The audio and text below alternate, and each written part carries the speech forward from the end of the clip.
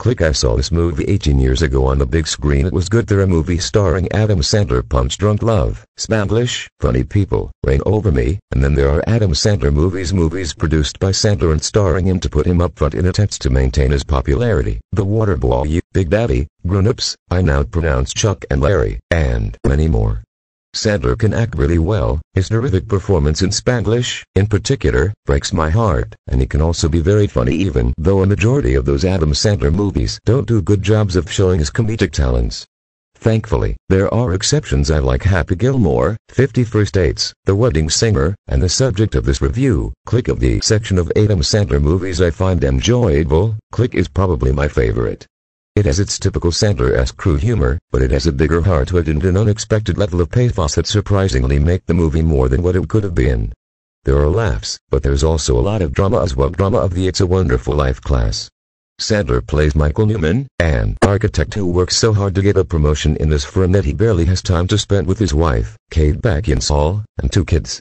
He misses his son's swim meet, he has to cancel the annual summer camping trip, and he can't enjoy a family dinner without his arrogant jerk of a boss, David Hasselhoff, calling him constantly.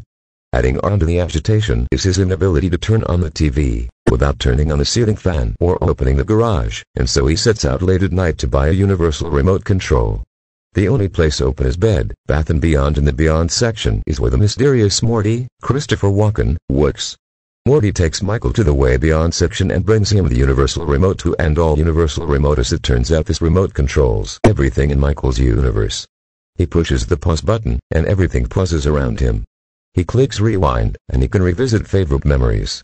He can even fast forward through parts of his life he'd rather skip, like arguments with his wife, slow traffic, and sad moments when his kids are let down.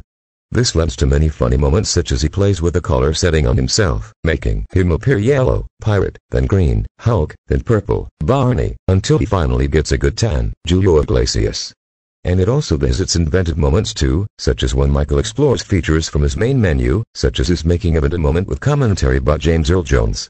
But Michael learns that the remote is no toy, as it seems to learn is fast-forwarding patterns and is skipping through larger portions of his life. This is where the dramatic aspects come in. Michael learns the hard way that he needs to put more focus on what he has rather than what he doesn't have, because his life will just go by quickly otherwise.